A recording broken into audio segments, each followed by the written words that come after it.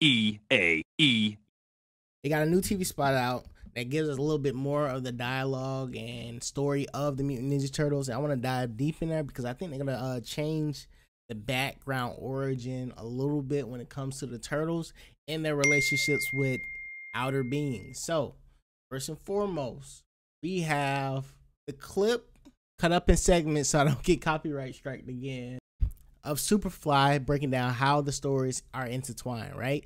So they meet up, they realize both of each other are mutants, the Turtles and like the gang of mutants. I was like, oh snap, did this junk happen 15 years ago?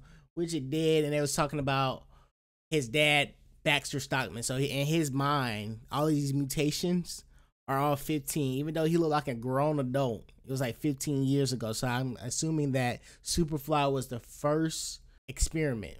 So in their heads, they're cousins. So they feel some sense of familiarity and bondsmanship with each other. However, side note, who the heck gave you this man the braces? Like, I'm still wondering what the heck that came from. Anywho, something does happen because it seems a Superfly snapping on him. So eventually they part ways to some degree.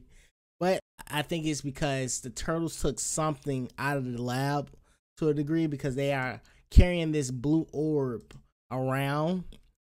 And I don't know if that's like blue ooze or something, but I do think it's something like a demutanization substance, because they're carrying it around this creature, which is looking like a Superfly Godzilla breed or something. Like maybe he got extra mutated or anything. It all comes from Carlos Esposito, who's playing Baxter Stockman. You can see him carrying the ooze. Now the question is, why the heck is this glowing blue? Is this like the anti-ooze which demutanize everything? Or is it just speculations to this point? Last but not least, we still have this last piece of mystery evidence. We don't know why Leo drew this. And if you're not familiar with this, this is like the teaser that Seth Rogen posted on Twitter 2 years ago now. This was when he just introduced the concept of him doing a Teenage Mutant Ninja Turtle. He said this is basically the identity of the kids, like they're gonna be actual teenagers. Now, we haven't yet seen an individual that looks like this. A long time ago, I theorized that this might be the agent from the 2003 film and series, but it's starting to seem like maybe I was on a far end of that spectrum, but it's still possible. But I keep you guys posted and let me know if y'all think I missed out on anything.